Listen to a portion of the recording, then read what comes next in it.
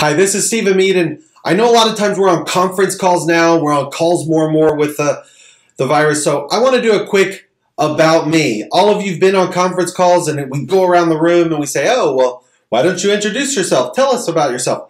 I'm sending the video out in advance of calls I'm doing, hoping you get a chance to watch it. This will kind of consolidate and save time for all of us involved. So again, Stephen Meade, I joke I'm a lifelong entrepreneur.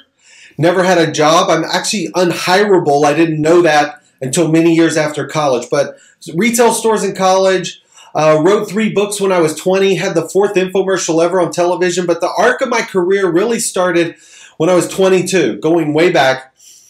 I went to work for Travelers Group selling insurance, and over 6.5 years, I read 357 books. I read a book a week, dissected the elements of that book, ended up creating a 10-step program called a Bullseye Belief System. I'm actually known as a Bullseye guy because I'm very good on being targeted, specific, and focused on trying to figure out exactly what you want or need.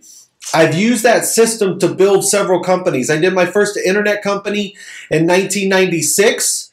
We were the first master merchant in the world for credit card processing. Took that company public in 99 through a transaction. Watched it go up, watched it go down, watched it collapse in 2000 like a lot of others did. But that technology is really what went on to become PayPal. Did an enterprise software company in 2000 going into 2001. When September 11th happened, we repurposed our software, donated it to the city of New York, ended up with a Homeland Security product.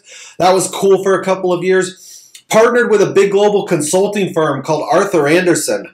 Wow, who knew? Andersen went bankrupt in 2002, so our enterprise software platform never really got to market, but have gone on. We've done 2 other public companies, one in the healthcare space, one a couple years ago that was a reverse transaction around a digital platform for entertainment. So I've created about 11 companies. I've had 3 public transactions. Again, not full IPOs, not big wins, but these kind of OTC bulletin board liquidity events are what I really like.